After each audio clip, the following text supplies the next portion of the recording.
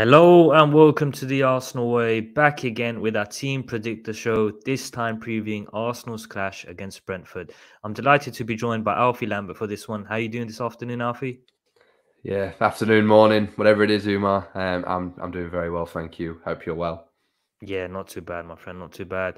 Big clash against Brentford, an opportunity for Arsenal to bounce back after that defeat against Everton. It's going to be a tricky tie, I think, tomorrow at the Emirates because Brentford this season, I think they've been fantastic. They've developed even further under Thomas Frank. They've got so many good results. That win against Manchester City away from home, that home victory against Liverpool, that 4-0 win against Manchester United, which seems a long time ago. But we've done well against Brentford this season. 3-0 victory. Away from home, a very dominant performance. I thought it was. I was over in Dubai, I think, that time, and I was Yeah, watching you on my was, phone. yeah. And I was watching on my phone. I thought, wow, I never expected it. If I'm honest, I thought this game would be tricky. This game could be like a banana skin tie, where then I'll be crying in my hotel and I'll be thinking, oh, Arsenal, I ruined my holiday. But Yeah. they didn't. 3-0 victory. But what's your thoughts on tomorrow's game? Because, like I've said, it's an opportunity to bounce back.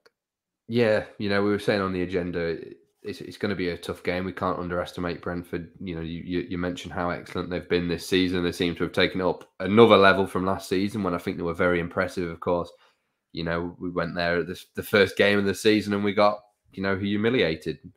So it was, it's going to be a tough game we can't underestimate it, but like you say, I feel like we need to get that in us where we bounce back from Everton. We bounced back very well from the loss at Old Trafford. So I'm expecting more of the same. Hopefully this is something that can really kick on a winning run that carries on with a win against Manchester City on Wednesday, which, as we keep mentioning, is going to be a almighty tie and probably in terms of league games will be one of the biggest of Arsenal's over the last decade. And it's going to be one for the history books. So hopefully we can kickstart it with a win against Brentford tomorrow, which, I'm sure we'll be giving our predictions later, but I do think that we will win. And I think we really need to show that aggression and really have turned the disappointment into aggression and really take it to Brentford at the Emirates tomorrow.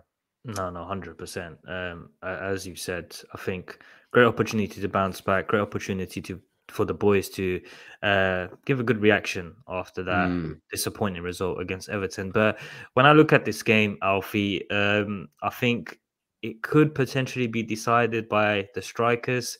Obviously, Brentford have got a great striker in Ivan Toney. I think he's proved it not only last season, but this season, what a great striker he is. But we've got Eddie Nketiah, who I think has been sensational, replacing Gabriel Jesus in the Arsenal lineup since his injury. So would you go along the same lines that this game potentially will be decided by both teams attacking strikers?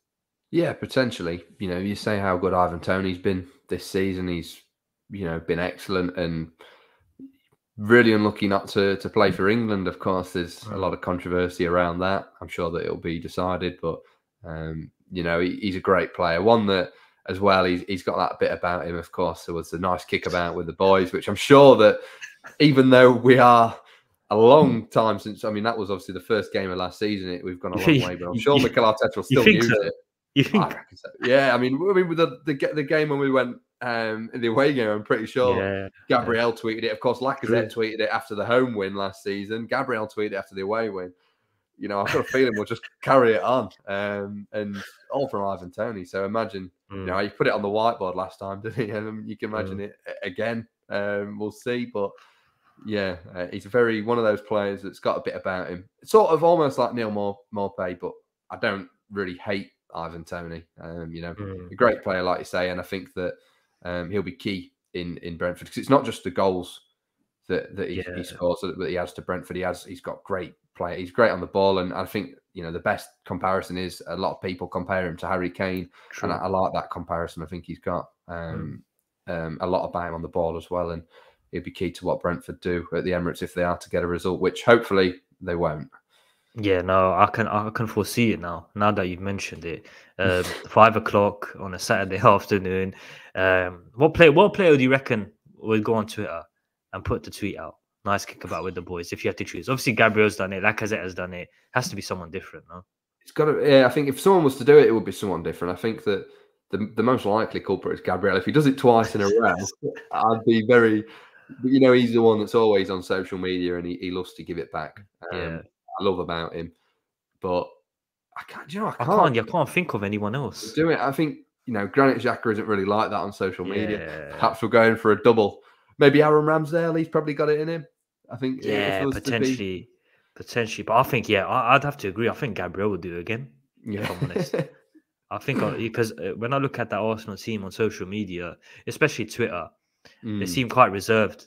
I think Gabriel is the one. I think after the Man United game, he uploaded the tweet, he said blah blah blah blah blah. yeah. And do you know what I love? The thing I love about them on social media is it's almost teaching me a bit of Portuguese. I know Imau crack. No idea what it means, but they comment it on every single It's post. true. So It's true. if someone knows what it means, let me know. I hope it's PG for the stream, but Yeah. I love it. They comment on everything. So I'm getting a language lesson as well from social media.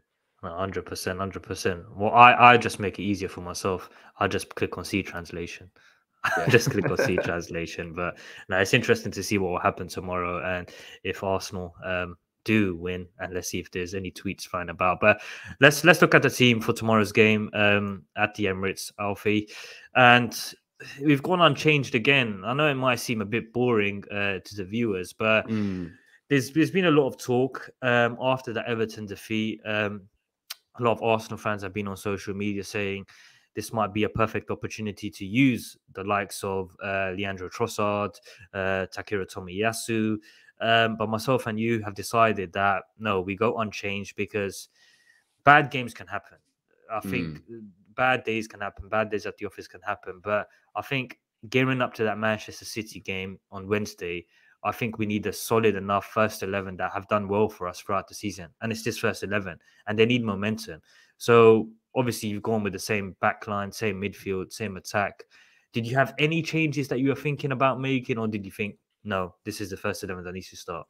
Yeah, I didn't have any thoughts about changing anything personally. I think, you know, like you say, there was arguments for Tomiyasu to come in for White, who perhaps has struggled over the last two games, but we must reiterate it has been the last two games. And, you know, he was coming up against Rashford, who's been in red hot form. And then, you know, I think we can allow him a bad day at the office. He's been that good. He's not called Mr. Consistent for no reason. And Rashford usually has good games against Ben White as well. I think, yeah, he did struggle, but you know, it's but like I say, I don't think there's any reason to drop him. Like you say, it's the best opportunity for him to bounce back as it is for the rest of the team against Brentford and really take that into Man City, because we will need him against Man City. We like to say we need the best 11 available, and I think if you judge it by the rest of the season, we're in the position we are because of the first 11 that we started for the majority of the season. So I think that there is arguments for us to change, but you know, I can't see us doing it, and I think that.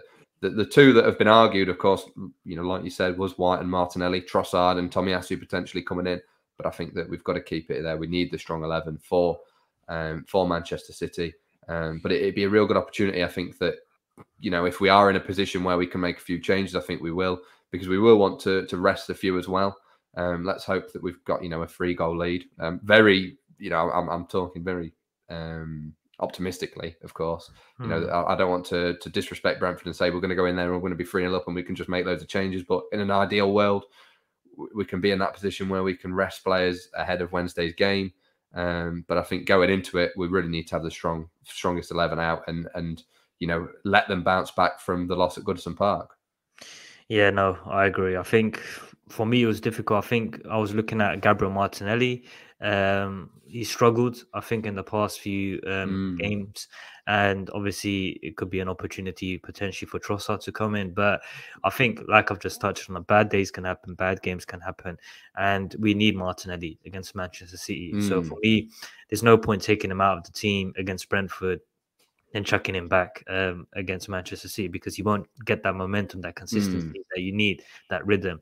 So that's why we've probably gone unchanged. But I just want to touch on William Saliba and Gabriel, because I watched an interview a few days ago. Rio Ferdinand spoke very highly of William Saliba. He said William Saliba has been Arsenal's best centre-back this season. He spoke about his height. He's 6'3". But there's been a lot of. It seems that Gabriel has gone under the radar for me. He's been quite underrated, if that makes sense, Yeah. because he's made mistakes this season. But I think William Saliba has also made mistakes this season. Maybe Gabriel's mistakes have led to goals, but I think William Saliba's mistakes have also led to goals. Obviously, gave away that penalty against West Ham. He has made mistakes, but for me, I think Gabriel has been phenomenal this season. I think that the great thing about them is they complement each other so well. I think that you mentioned, of course, they make a mistake. The good thing is they're either there to cover each other, or they're there to pick each other up and tell each other to keep going. And I think the good thing with Gabriel is, the game against Fulham comes to mind. Of course, he makes a mistake, but he rectifies it with the winning goal as well, which is it's something that I do love about Gabriel. And I think you mentioned underrated. I think he has gone under the radar. I think personally, if we were to pick, and I hate picking because I don't want to feel like I'm picking a favourite. I mean, they're both excellent centre backs. They've both been phenomenal this season. Since the World Cup, you'd say that Gabriel has been in better form, but I'm not saying that Saliba's been poor. They've both been excellent. I think we've just got to sit back and realise how lucky we are to have both of them playing at the same time with years ahead of them. And yeah, they just complement each other so well. Got a great chemistry now. They've really built that up, and we've got a brick wall in there now, haven't we? And I think that it's great to see.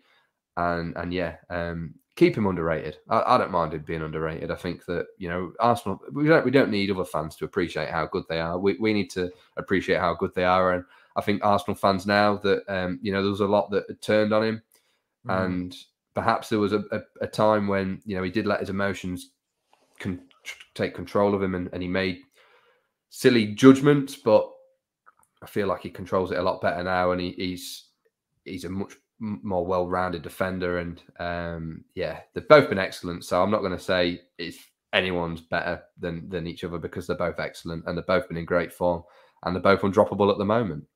Yeah, no, I agree. I think he's improved so much in terms of, now when I watch him play, he seems more composed, more calculated, but he's improved with his ball playing out of the back. Yeah. I think that's improved so much. At times, I think going back to last season, it was rash. He didn't know when to make that pass, but I think this season he's come on leaps and bounds, and now he looks like a Mikel Arteta player playing out from the back. So it's a testament to how much he's improved. But yeah, I think when we go back to defensive partnerships, we've had great partnerships over the years. Go back to Sol Campbell and Kolo Toure. Go back to Tony Adams and Bold. Koscielny and Mertesacker. Yeah. I think in recent seasons, I think they were a great partnership. And I think Gabriel and William Saliba, as you've touched on, I think they complement each other so well. So yeah, we don't mind having them both. We don't need to choose who's better between both of them. But I just want to touch on Thomas Partey, because obviously last weekend he got substituted against Everton. Obviously that could have been an effect from that rib injury he suffered against Manchester City. But Jorginho came on. He got a lot of criticism. I think at times it was a bit harsh, to be honest, on social media. A lot of Arsenal fans on his back saying he was awful. Why have we bought Jorginho? But I think during that game, at that stage, I understood what Mikel Arteta wanted. He wanted a bit more control in the game. But Thomas Partey, again, it shows his importance to this Arsenal team, because every time we've dropped points this season, he's either not started, he's either been substituted, and we've either dropped points or we've lost the games. So it shows, doesn't it, how important Thomas Partey is to this Arsenal team. Yeah, I think it shows how much a fully fit Thomas Partey is important to this team as well. Yeah. I think that he looked a little bit off his game at Everton. He didn't look himself, but I think you've got to say that is that injury that he picked up against Manchester City. I think that is probably the main reason as well that he was substituted. It looked pre-planned to be on the hour mark as well. I think that it was something that they'd said before, and they thought, we'll bring Jorginho on. And that's the reason that we signed Jorginho, whether, fans like it or not. He's there to fill in for Partey when we need him, because, that was probably the biggest spot in the team that needed filling, because, if we're a Partey injury away from collapsing. I think that, like you say, when he's injured, we don't look the same team. Of course, you look at Old Trafford, we went there without Partey, and Lokonga really couldn't fill in. And, whereas I'm not saying Jorginho is that level, of course he isn't. I think that, Partey is arguably the best in the league in that position. But, he's a lot better than Lokonga in that respect, in that position. He's got a lot more experience. And, I think it was a really shrewd bit of business. I think that he had a lot of unwarranted criticism after Goodison Park. I think people just wanted to look for someone to blame for the loss. And Jorginho coming from Chelsea, I mean, I've seen a lot of people saying it's hard to get past. He did play for Chelsea. He said things that I remember when I even remember he scored against us. It was in Mikel Arteta's first home game. I was there. We lost 2-1 to Chelsea. He should have been sent off as well. And I'll stand by that. No matter now he's an Arsenal player. He should have been sent off. Has he missed a penalty against Arsenal as well? Leno saved it. Leno saved it. Yeah, that was that was in COVID. But before that, it's Mikel Arteta's first game. Should have been sent off and scored the winner. So I disliked him from then. So it's hard for a player that you don't like that signs, and you've got to really get behind them. But he's an Arsenal player now. I'm an Arsenal fan. I'll always support the players. And I think that we've really got to get behind him. I don't think that he deserved a lot of the criticism he got. I think the whole team as a whole was pretty poor as well, other than maybe Gabriel, Saliba. I think it's one that you like to say, it really showed how much we need a fully fit Thomas Partey. But hopefully now we've got Jorginho, we don't need to risk him when he's got perhaps a slight injury. Yeah, no, I agree. Before we wrap up and get your predictions and my predictions for this game, I just want to touch on Bukayo Saka because I found it interesting. Last weekend, as you've touched on, there were quite a number of bad performances, but a lot of Arsenal fans and opposing fans, obviously you got the Man United, the Tottenham fans, Chelsea fans, they want Bukayo Saka's back, stating how awful he was. But when I watched that performance, I thought he was very good, to be fair. He made 4 key passes and 5 successful dribbles in that game. And if people are saying that's an awful performance, Bukayo Saka is at a stage where the bar is so high now, isn't it? Yeah, he wasn't at his best, of course, but he wasn't awful. I think the thing is with Everton, they targeted Saka, they doubled up on him, as we saw again against Newcastle in the 2 games where he's really been stifled. But he still had chances. He had one cleared off the line.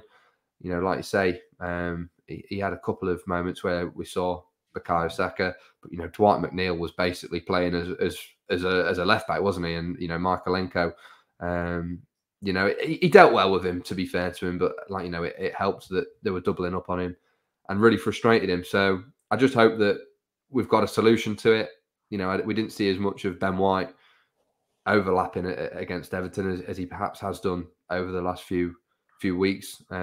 So it's a strange one, but like I say, they'll love anything to get on his back. They'll see a sofa score rating or the fact he didn't score or get an assist. They won't watch the game and they'll say, "Oh yeah, Bukayo Saka, he's rubbish." They'll get a picture of someone, and it's like they'll use it to mock him. And it's just football fans on Twitter. It's just a little bit of banter, I guess, isn't it? But it's just it just shows it's easy enough to get on the back when they're not playing well. But when he's been playing excellently in the games before, the games against Manchester United, away to Tottenham, you don't hear a peep off them, do you?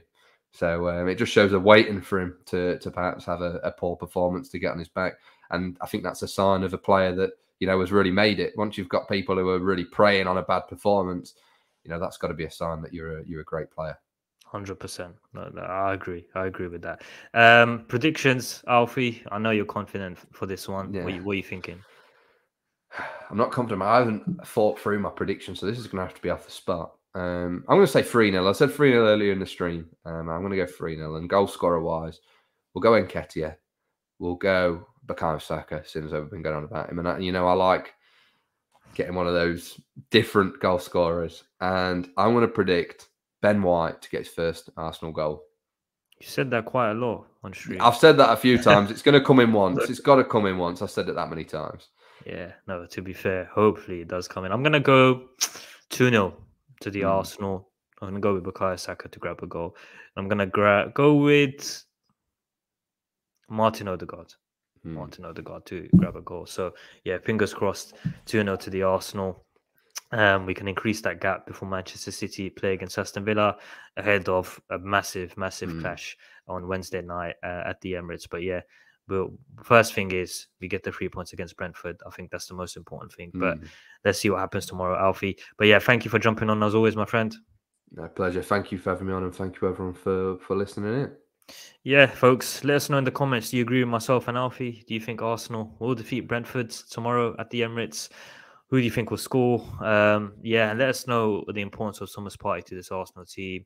We'll be interested to know your comments and thoughts in terms of that. But yeah, thank you for liking, thank you for commenting, and make sure to keep following us down the Arsenal way. 49, 49, playing for the Arsenal way.